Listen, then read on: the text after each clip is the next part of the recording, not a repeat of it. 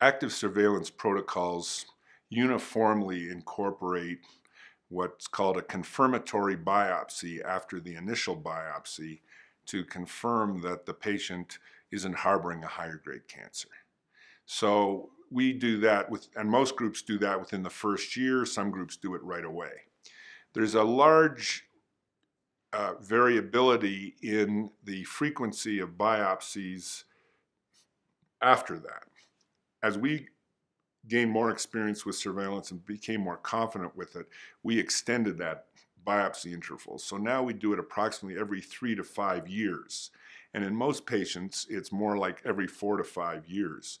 The Hopkins group has for many years done annual biopsies. I think that's too many, and my understanding is they really mainly did it for the science, to learn about the risk of progression over time. They don't really advocate that either. So probably the right interval is somewhere around 3 to 5 years, and then you can modify that depending on how much the patient looks like he's at risk. The next question is MRI. Can it replace the biopsy or some of the biopsies? And I believe, yes, the MRI can replace the biopsy in some but not all patients.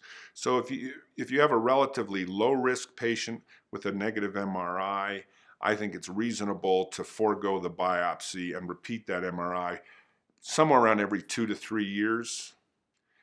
On the other hand, if the patient is at higher risk, let's say he's African American, has multiple positive cores, probably those patients should be rebiopsied anyway. The best data we have now is that with a negative MRI in men on surveillance, the risk of them still harboring clinically significant cancer is in the 5 to 10% range. So to identify those patients, I think there's still going to be a role for biopsy despite a negative MRI in the higher risk, low risk patients.